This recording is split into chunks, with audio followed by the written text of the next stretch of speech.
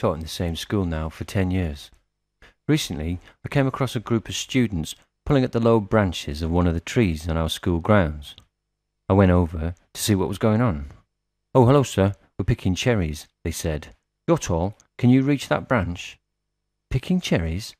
Where are the cherries?" I asked. "The cherry tree, sir. Didn't you see the blossom?"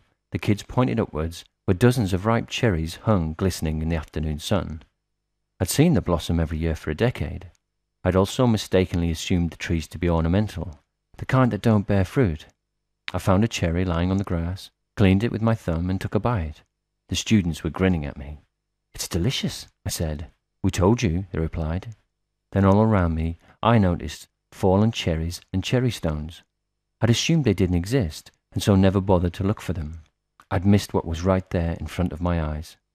This story got me thinking, what if we simply assume that goodness and kindness and material wealth are not there? If we do we become blind to them?